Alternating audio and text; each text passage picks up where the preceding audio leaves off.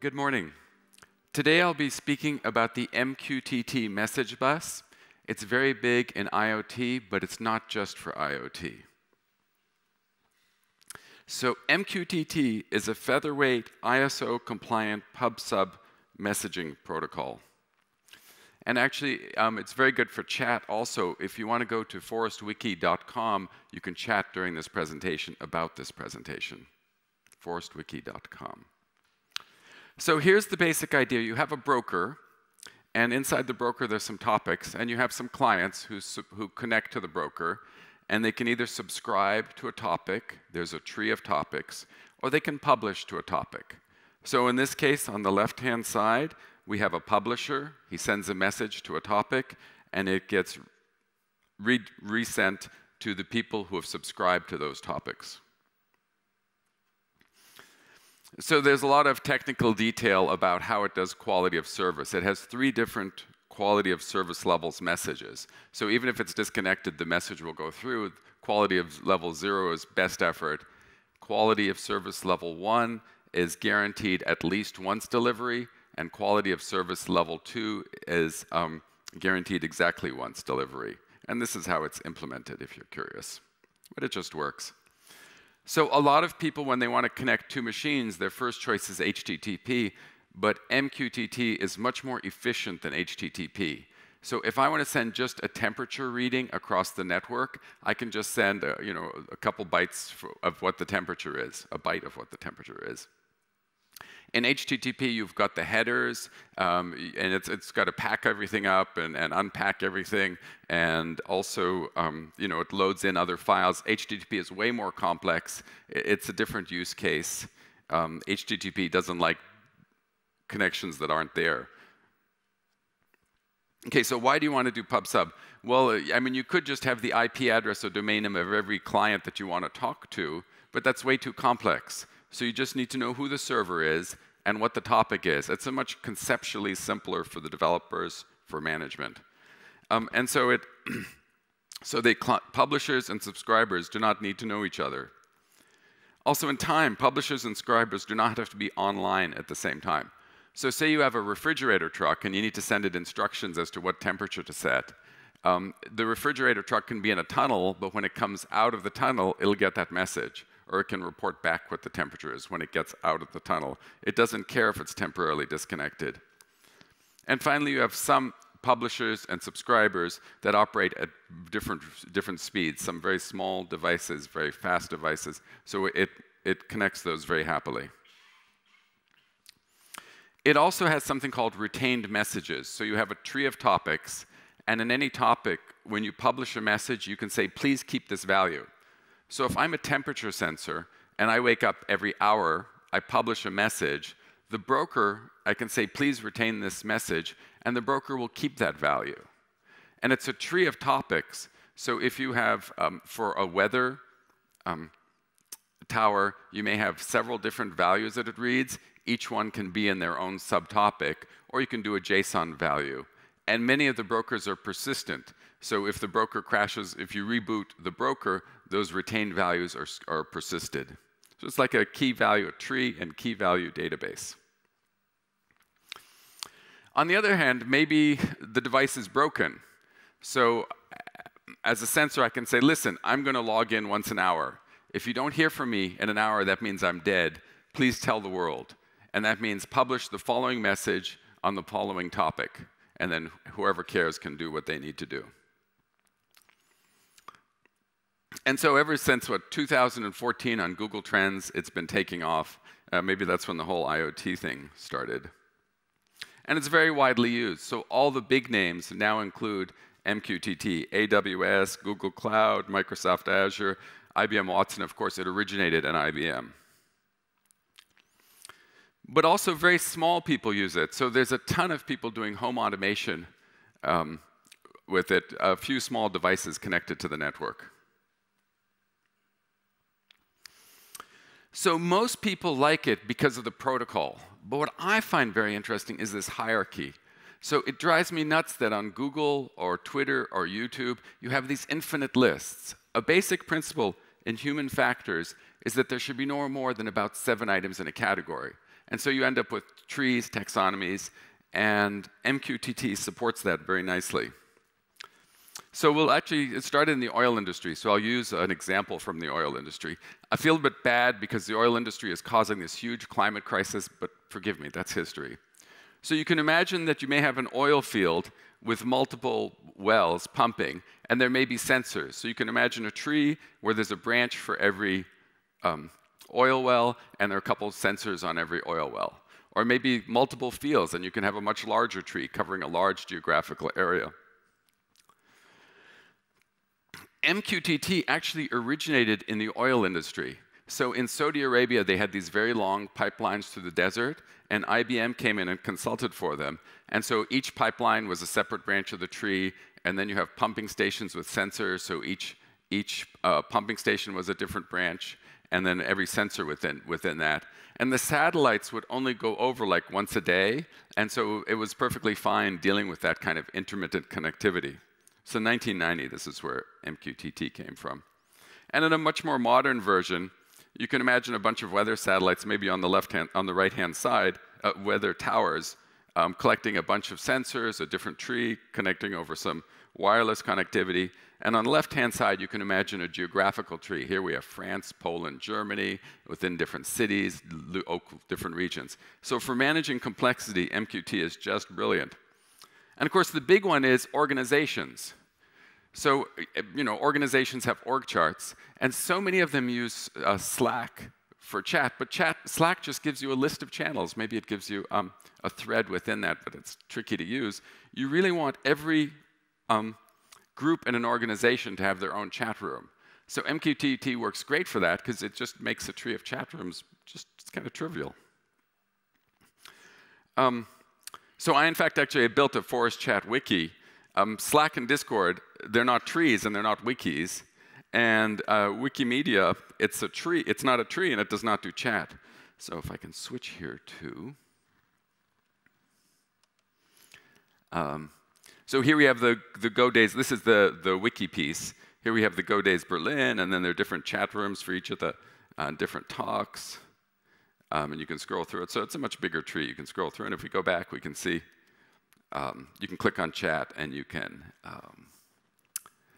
chat in these rooms. But okay, just do this quick. Oh, and I also have to show you while I'm here, what people really love are my GoLang videos.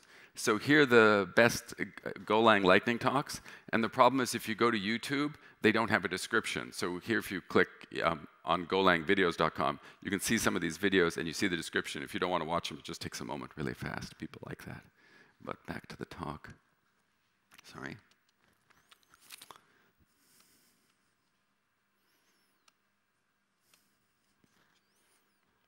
Okay, so there's some examples. Trees. Okay, so what about what does the API look like? This is the Go language. The basic, you may connect to multiple different brokers. So first you create a data class, a client class, using the new client. And there are a bunch of options. You have to tell it what the domain or the IP is. You have to tell it what the port number is. You may have passwords. There are a couple other options you can fill in there. And then you connect to it. Maybe wait a few seconds to make sure it actually connects. In different languages, the connect is done slightly differently. And then you publish a message to it. So you have to tell it which topic to publish, what quality of service, 0, 1, or 2, whether to retain the message or not, and then you have to send it the message. And of course, people have to subscribe to it. Topic, quality of service, and the callback function to execute. So I only have 15 minutes, so I'm not going to go in the code very much. But I really like CloudMQTT. They make it so easy to get started. They give you a free broker. It's the Mosquito, which is the one that IBM open sourced. They give you a free broker. You get 5 clients for free. And they've got, they just have a Git repository for each language. You do a Git clone, you type in a couple of commands, and you're connected. It's just brilliant. It's so user-friendly. I really, really like that.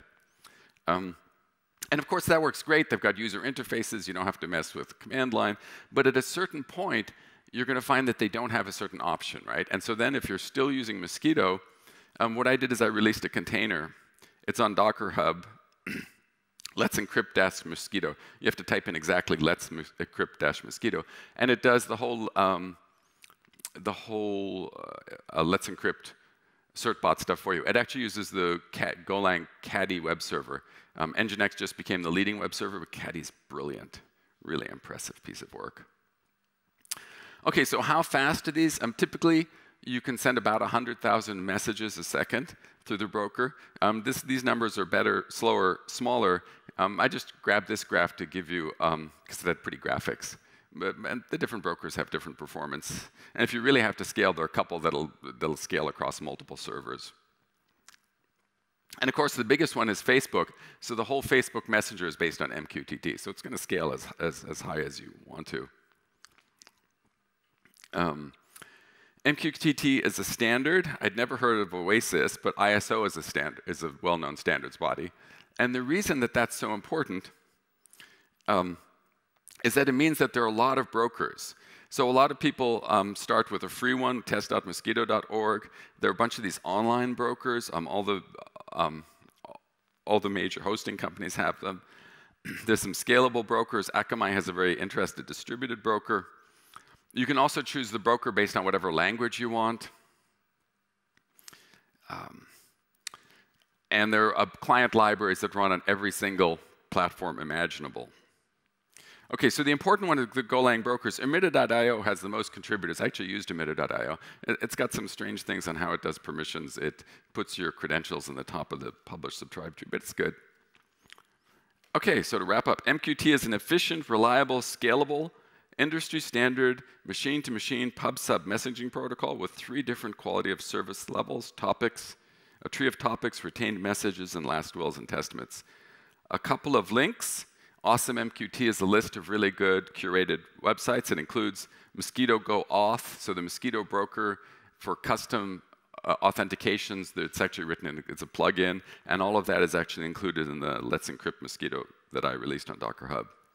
A chat wiki, you can get an MQTT chat wiki on the Docker Hub. MQTT Explorer is a web GUI. Sorry, it's a desktop GUI, so you can test your brokers. And then PAHO libraries are all available. Okay, so you can contact me if you go to golangvideos.com, that's kind of fun, at MQTT class on Twitter, pythonlinks.info, 1,500 videos there, each one has their own chat room, and forestwiki.com are my websites. And maybe I have a minute or 2 left if people want to ask me a question. I can't see here, so speak up if you're doing a question. Go ahead. First, thank you for the presentation. So as far as I understood, initially this MQTT protocol was designed for like slow connections, radio relays, for example. Is there a way to acknowledge the delivery of the message? I mean that the messages are delivered from publisher to the broker and not lost somewhere in the way.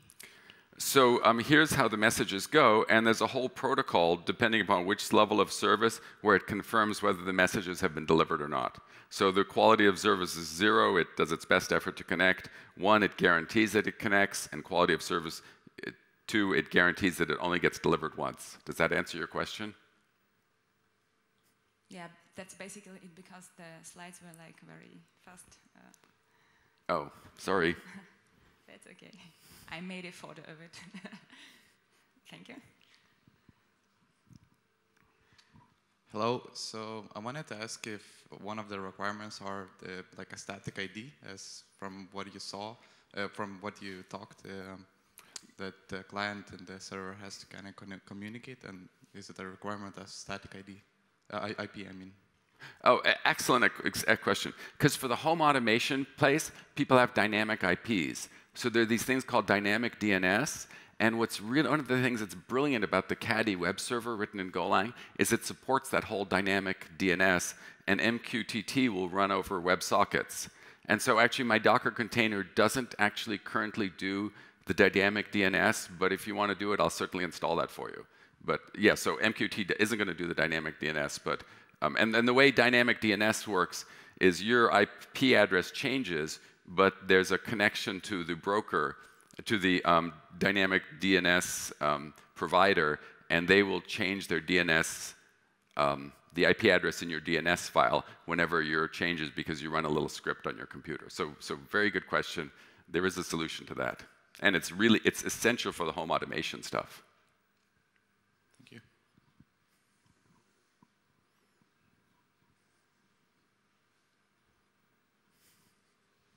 Any other questions? Yeah, one question. So this sounds all really great. So can you name a few scenarios where you would use rather HTTPS or HTTP instead of MQTT? Well, certainly for documents, okay? I mean, as soon as you're doing documents and a human is there, but if you have an application on a cell phone that's just sending data, then MQTT will do better. And the other thing is publish, subscribe, right? So if you only have a single server and no one is subscribing, don't mess with MQTT, do something simpler. But it's really essential. Actually, they had the games talk yesterday where he has a tank game and there's a simulator on every machine. And so I could imagine that you could publish an MQTT message and all the tanks that are in the vicinity would get it and their simulators would update. So, so it's essential that there be multiple subscribers. If you only have one server, don't mess. If you're doing documents, don't mess. Okay. Great question. Thank you. All great questions.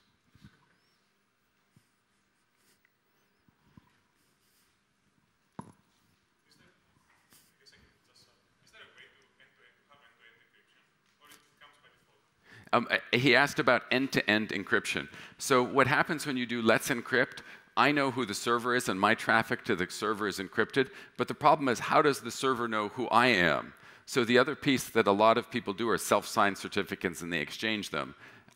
So you may want to do that. And of course, you can also just encrypt your, instead of sending a text message or a JSON message, you can encrypt your message if you want to do even more. The question was, is there end-to-end encryption in case it's not recorded in the video?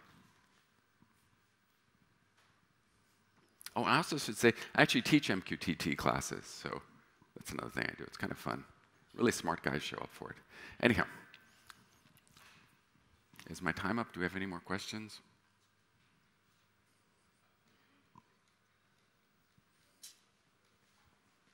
Okay, thank you.